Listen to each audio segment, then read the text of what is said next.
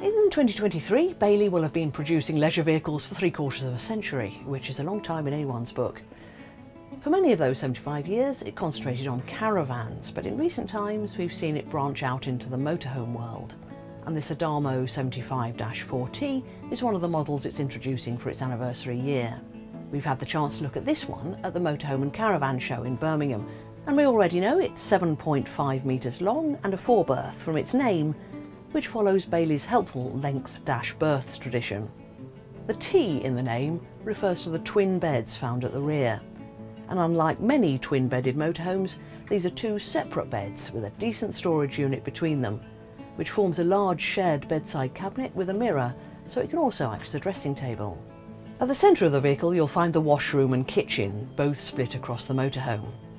First comes the washroom with a proper shower cubicle with a hanging rail on one side and the swivel bowl toilet and vanity unit with basin on the other.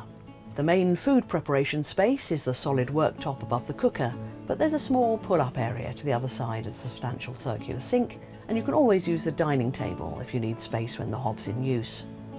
There's a good-sized fridge opposite, and something I always like to see, a couple of coat hooks on the side wall by the fridge near the door. This may look like a 2-berth camper at first glance, but there are a couple of travelling seats stowed underneath the parallel seating in the living area.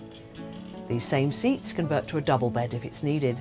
The dining table moves up or down at the touch of a button to form part of that double bed, or move up to form the table. The electrical operation is convenient, but it does mean you can't move it out of the way completely.